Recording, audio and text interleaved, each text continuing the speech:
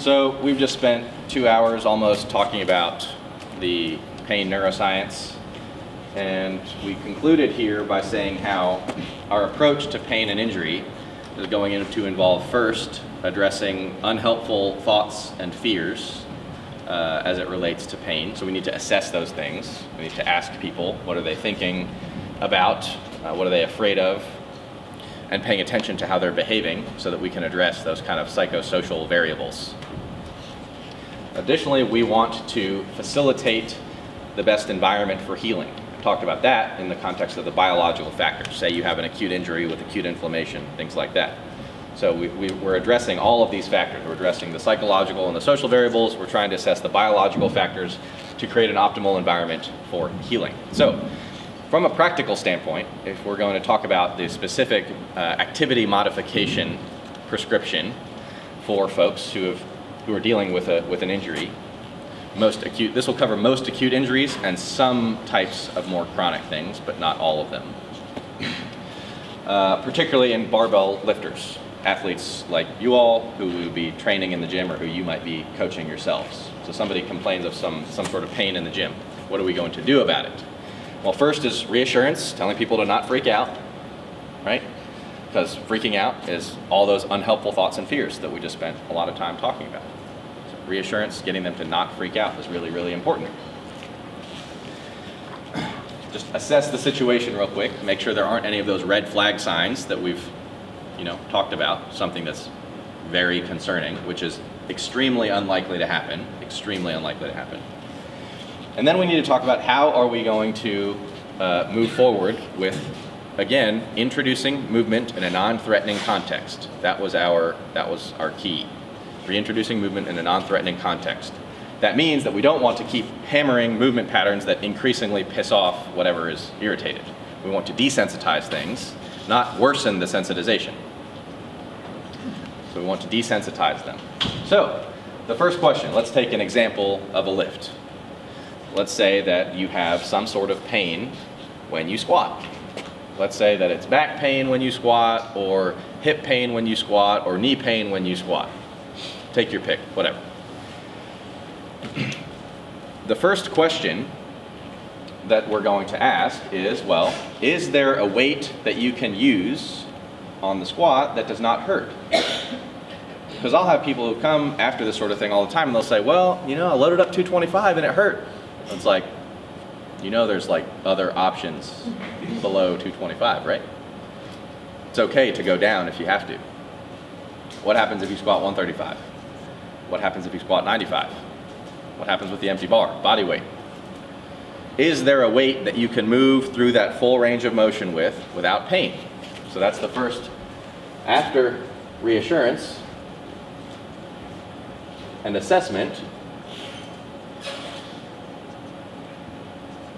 load. Because if there is a weight you can squat through the full range of motion without pain, number one, that's super reassuring to me.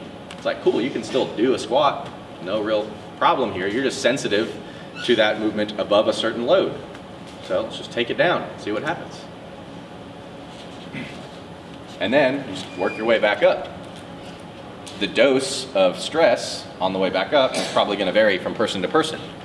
But I would start fairly conservatively. There's no need to smash someone with a ton of training volume just because the weight is light here. Because then you can contribute to some other sort of new thing that developed if they're unadapted to that level of training volume, right? But if they can reduce the load and move through that full range of motion, you feel pretty darn good that they're going to be fine and get better and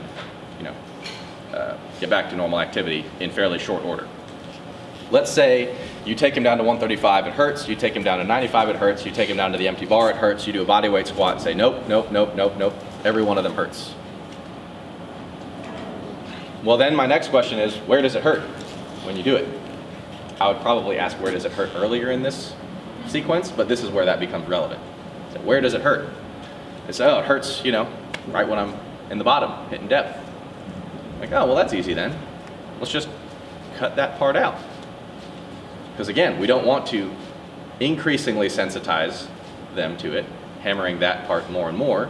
We want to desensitize them. So let's cut them a little bit of a break from that so that they can train reduce whatever fear they're having every time they experience it. They don't learn to anticipate hurting every time they get a bounce out of a squat. Maybe it'll desensitize over time. So how do we do that with something like that? You just do like a pin squat, for example, or a box squat if you like box squats. Pins are usually a little easier to adjust, so you don't have to have a ton of different boxes. Whatever your situation is to adjust that range of motion. We had one of our attendees, what's your name again? Isaiah. He was having some shoulder pain. Particularly when he was starting out of the bottom of an overhead press. Every time he started out of the bottom of an overhead press, regardless of load. So what do you think the prescription has been? Just pin press. That's what we're going to start with. Have him train the pin press a whole bunch. Then maybe next week or week after, lower the pins a little bit, lower the pins a little bit, lower the pins a little bit, pull the pins out. See if you can press without it. Okay? But that doesn't work every time. So there's two examples. Because what if they say, oh, it hurts throughout the entire range of motion. As soon as I start squatting, or when I unrack and I'm standing there with my squat, it hurts. Or the entire press hurts, or something like that. There's no range of motion you can cut out of that. Right? So you see how we're kind of moving as little as we can away from the parent lift. But if we can't use the parent lift with a reduced range of motion, then we kind of have to do something else now, right? You can't tell them, all right, just go home, no more training for you. We're going to adjust our exercise.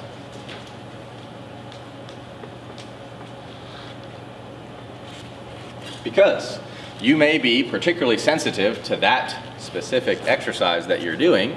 There may be, very likely is, to be an exercise variation that you can do that is not going to be, that you won't be as sensitive to.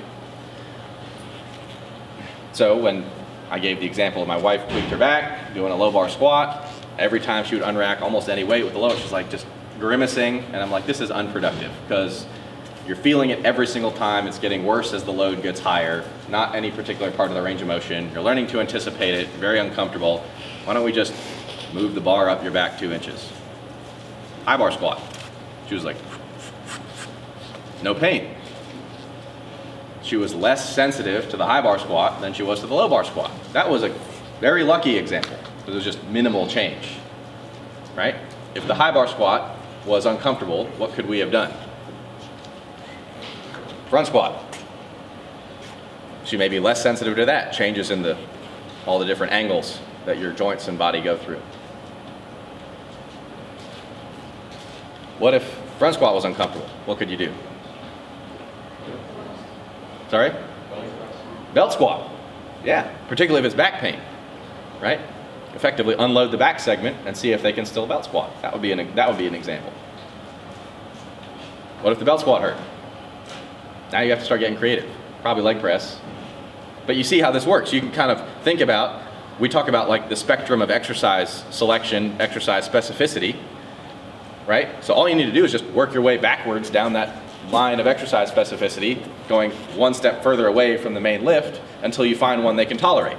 Train that for a little while, then jump up one rung. So if she was able to train the front squat for a little while, felt good, what would be my next step to get her back to normal? Probably put high bar, yeah. Train that for, you know, if that goes great for a session, then maybe the next time I feel confident enough to just, hey, all right, let's go back to the main low bar squat you're doing.